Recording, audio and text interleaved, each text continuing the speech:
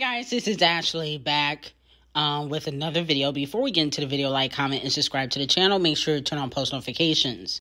So Ckiminaj successfully outstreams and outsells Cardi B and Megan Thee Stallion's new single, Bozos.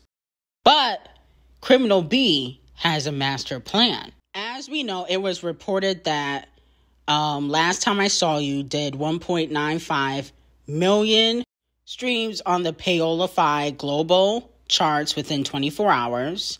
One of her biggest debuts for 2023. Criminal B and Poom Poom Shorts Bimbo's debut at number 70 on the Płaÿ chart with 1.904 million streams. So Ckiminaj did a little bit more. She didn't have a music video and no radio at that time. Now it has radio, but it didn't before. Now, with that being said, even though Ckiminaj is outstreaming and outselling Criminal B and Megan, a lot of fans believe that Bimbos can still go top 15, top 10 on the Płaÿ Hot 100 because they are getting radio play and a lot of it. Now, initially, it was reported that Bimbos was going to debut in the top 50, but with radio play, it is going to debut in the top 20s on the Płaÿ Hot 100. So after the Video Music Award performance, a lot of fans are banking that it's going to jump, 10 spots on the Płaÿ Hot 100 and make it to top 10, which would be Cardi B's first top 10 in 2023. Let me know how you guys feel about that. Not only that, Cardi B has a message to the people that don't like the song. Y'all gonna love this song. I don't give a fuck what y'all talking about. Let me tell you something. I know that this is a different sound for y'all. This is a different sound for y'all. This is really Brazilian funk mixed with dembow. And y'all gonna learn to love it. I gotta work with something different. I cannot be rapping about shooting all the motherfucking time and spanking all the time. I gotta do a little something fun for the international. For the international. Y'all remember when Drake did that album and y'all was talking shit and then y'all loved it. Y'all don't give a chance. You ain't gonna, you're not gonna get it the first time. You're not gonna get it. But you gonna see. Play that motherfucking song. Did this hoe compare herself to Champagne Thickums? It's giving coke. I know she's not comparing Champagne Thickums' catalog to a person with one album and 100 ghostwriters. Oh my goodness, she is delusional. But then again, Champagne Thickums has been known to not write. So maybe that's why she compared herself to Champagne Thickums.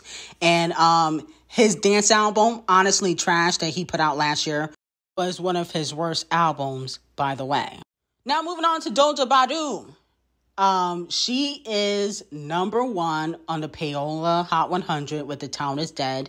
And allegedly, next week, she is set to compete with Olivia Rodrigo. Vampire allegedly will go back to being number 1 because Olivia put out her sophomore album, which nobody's really talking about. I forgot she even had an album out. I was like, damn, that album came out already? So, nobody's really talking about, but she will be going toe-to-toe with the Princess of Pop.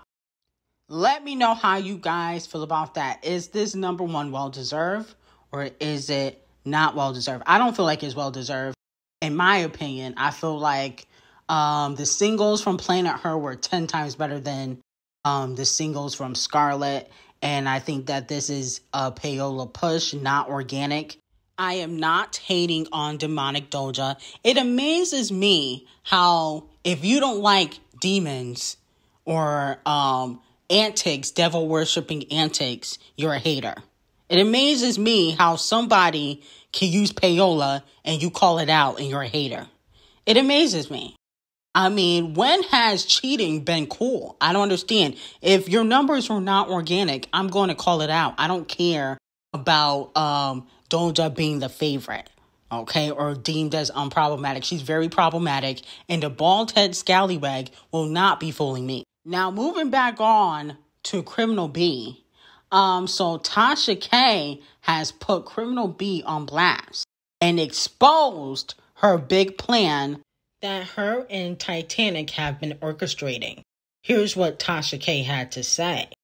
The 6ix9ine, A Female Raps album, was slated by Titanic to debut in November. But since a certain female rapper, aka Nicki Minaj, gave them their biggest hit during their lowest revenue quarter, aka Barbie World, they opted to not release this album and waste the money a certain rapper generously made for them. But after this song debuted, she has been gone for so long they will release her album next year only if she's ready and can turn the public's perception of her being the mean girl around. Titanic has to bank on this and can't afford any more huge losses. Titanic Records is paying for the Video Music Awards stage, its promo, merely an ad, which Nicki is getting paid by the Video Music Awards to perform and host.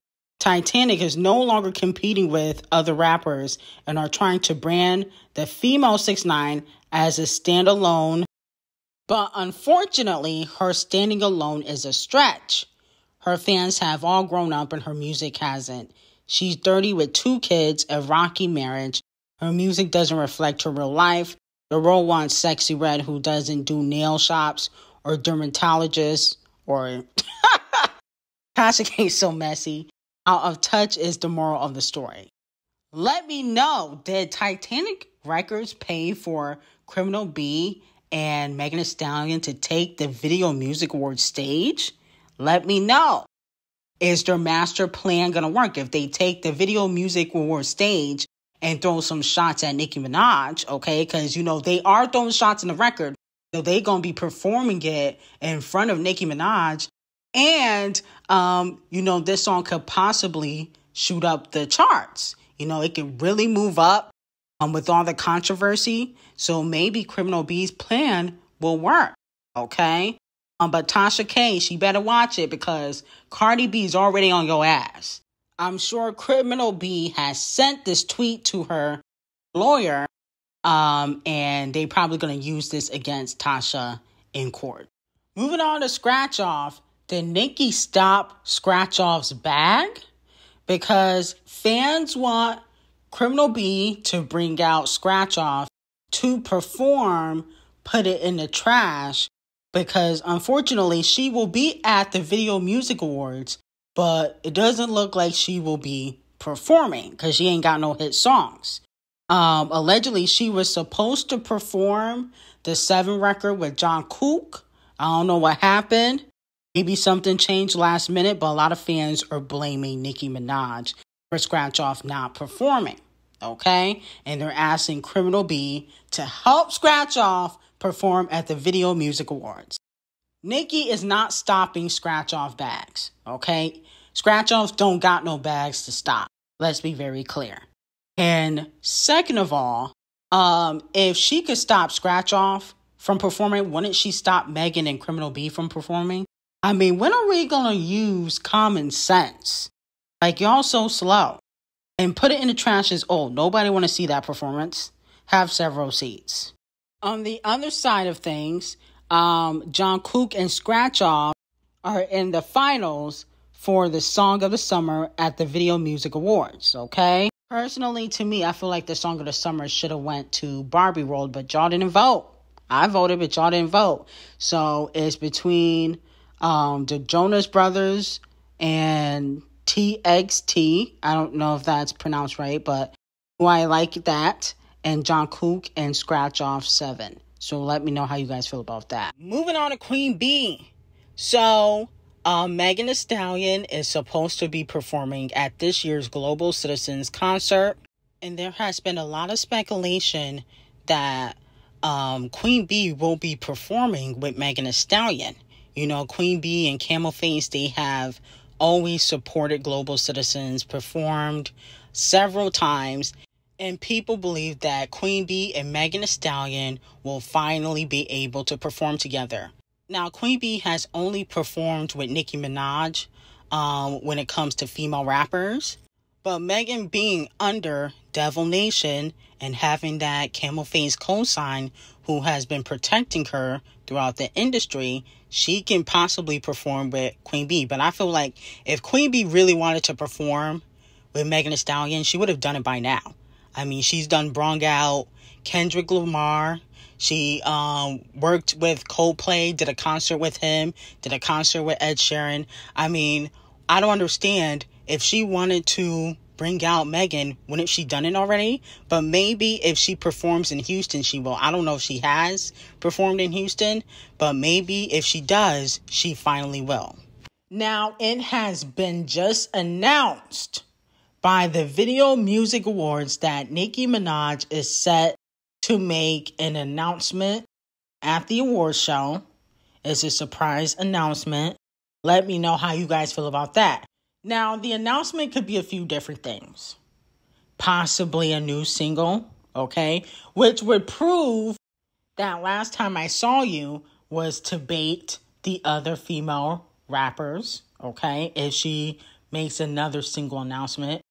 It could be an announcement for a tour, okay? That would be interesting. Or what if it's the documentary, okay? It could be a lot of different things. Now, if it's the next single, I would be interested in seeing what the next single is about. I think that she should release the Chart Obsessed Racist collaboration, especially when 1989 is coming out, okay? And let me know, who do you think is going to go on tour with Nicki Minaj? Because she did say that she will be touring the first quarter of 2024. Now, Ice, she's already on tour with Doja. I don't know if she would be able to tour with Nicki and Doja. Maybe if Doja finishes up her tour quickly, because I know Ice won't be on every date. And Sexy Red is going on her own tour. So this definitely should be interested. I'm going to definitely be tuning in because I know that the Video Music Awards is about to be a messy award show. Anyway, I got some hot tea on Patreon. Link will be in the description. Have a great day.